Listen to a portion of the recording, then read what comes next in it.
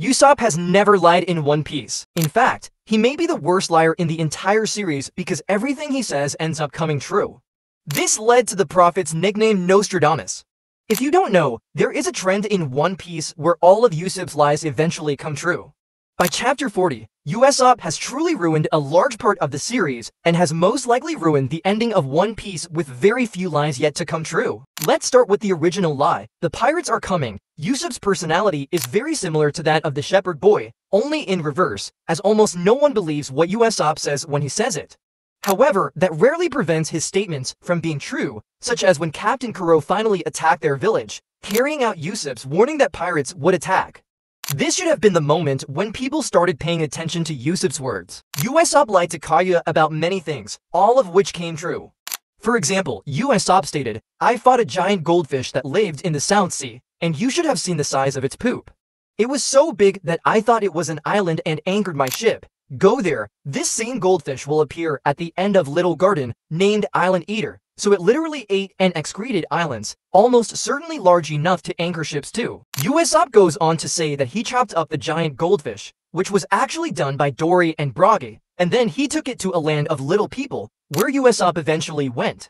Visit in the form of the Tontada tribe on Dressrosa. At some point, Usopp announced that he was searching Kaya's estate to capture a giant mole creature. A creature that Usopp would go on to find, albeit in Alabasta, not exactly the village syrup, but he found it in the form of Miss Merry Christmas, although at some point we can more accurately say that the mole captured Usopp. Nostradamus also made many prophecies to his crew, including the existence of Cerberus.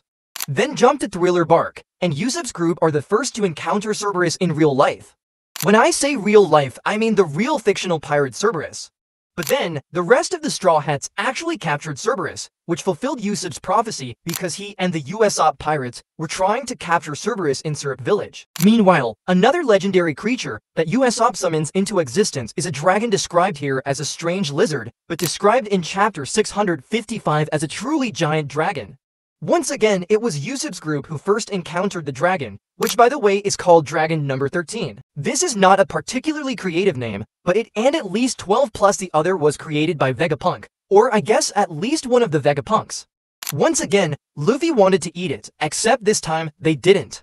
Zoro slashed it, and then they cooked the dragon, thus starting a very strange side trend of not only Usopp's lie becoming the truth, but Luffy then wanting to eat Usopp's truth. Next, we have a controversial lie. Instead of hideous fruit vendor monster, Usopp more accurately said run. It's an alien from the vegetable vendor planet, which is important because this later came true.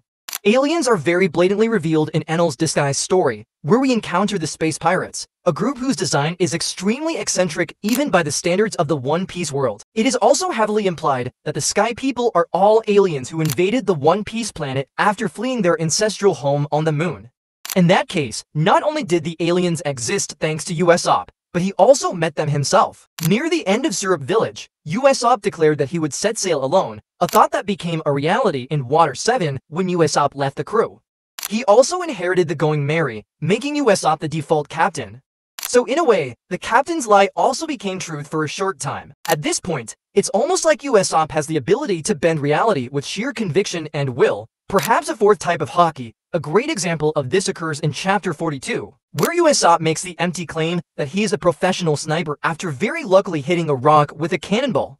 But then you look at him now, and he's easily one of the greatest snipers in the world. Before the time skip, Usopp's abilities had grown so much that he shot Spandam from over a mile away to save Robin. After the time skip, Usopp unlocked Observation Hockey, which only made him stronger.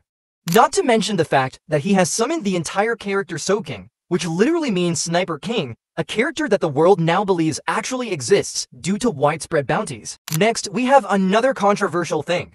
Everyone knows about Usopp's claim that he has 8,000 followers. He has stated this many times, the most memorable time, for me, being in Arlong Park, where he said, "They call me Usopp the Demon King, and kings tremble at that name.